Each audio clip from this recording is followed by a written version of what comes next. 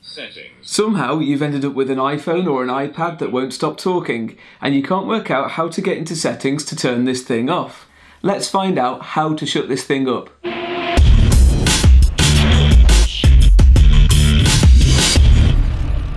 This is Dave's Tech Rescue, where I solve your problems with computers, internet and technology. If you have a question you'd like to ask me, leave it in the comments below and I'll do my best to answer it. And remember to subscribe so you don't miss my next video where I might be answering your question. Today's question: I've accidentally turned on Voiceover on my iPad. How do I switch it off? I help out a couple of blind and partially sighted people with their tech, and without Voiceover they wouldn't be able to use their iPads at all. But if you've turned on Voiceover by accident, it becomes a nuisance, making the iPad really noisy and difficult to control. Turning off Voiceover is quite tricky because you don't just need to know where the setting is, you need to learn a whole new way of controlling your device. So here's what you need to know. Tap once to select an item and Voiceover will read out what's under your finger.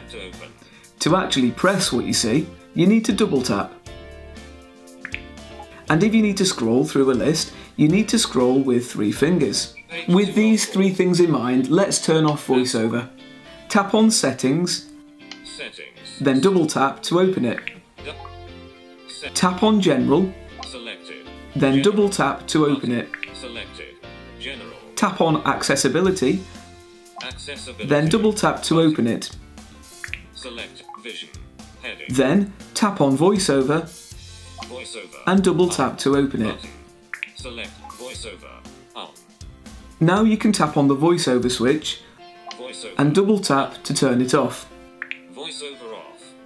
Now you can press the home button to go back to the home screen. What a relief! Let me know in the comments if this video helped you. Does your iPhone or iPad do anything else that really annoys you? Tell me about it in the comments below and I might just make a video to help you out. Like my video showing you how to stop Siri appearing whenever you hold down the home button.